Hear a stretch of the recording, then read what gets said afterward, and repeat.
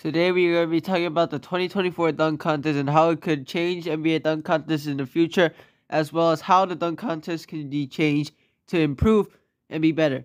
So the dunk contest is today at 7 p.m. Eastern, 8 p.m. Eastern. Now, it's the last event in this, so it'll probably actually be like later, but yeah, we have Jaylen Brown, Mac McClung, Jaime Jaquez, and Jacob Toppin as the contestants.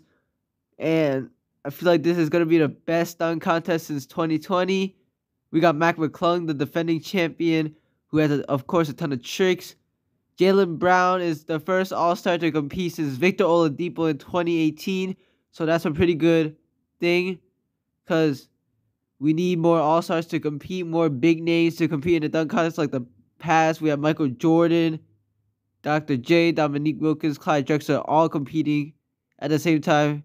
Jaime Jaquez also competing, a really good rookie, so that's a good step. And Jacob Toppin, the brother of Obi Toppin, and he has hops as well.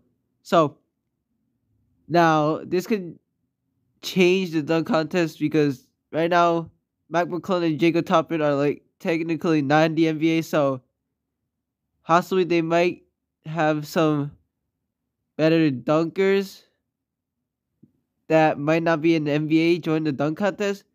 And of course, Jaylen Brown being an all-star is paving the way back for the all-stars to join the dunk contest. Players like Zion Williamson last year said that he would, maybe choose to.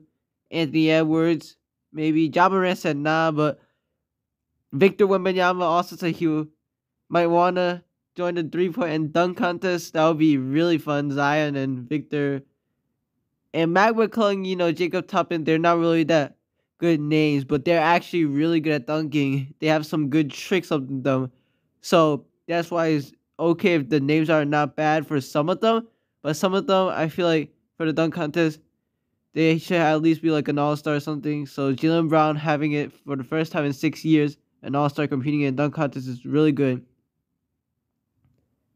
Then we're going to be talking about some changes the dunk contest can do.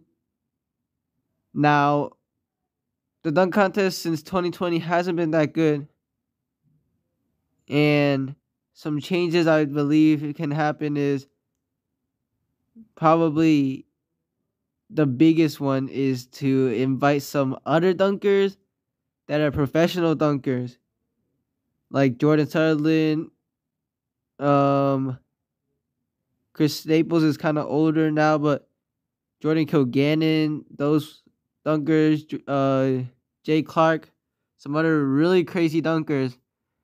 They have crazy dunks that if you don't watch like professional dunking and stuff, like a lot of dunks that are better than what NBA players can do, maybe. And we haven't seen a dunk contest ever before. So if we invite them, I feel like the NBA players would really want to join because the NBA players would want to, keep the dunk contest to have an NBA winner instead of a random professional winning the NBA dunk contest.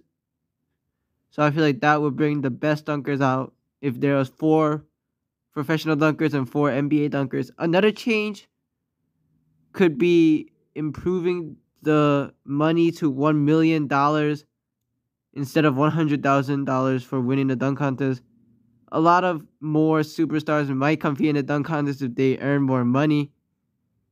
And the last change I feel like is, I feel like Jaylen Brown said some NBA players do not want to compete because of,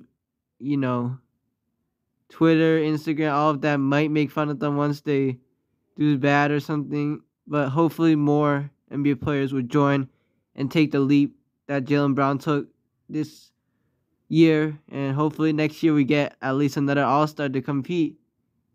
But as we see it, thank you guys for watching. We're out.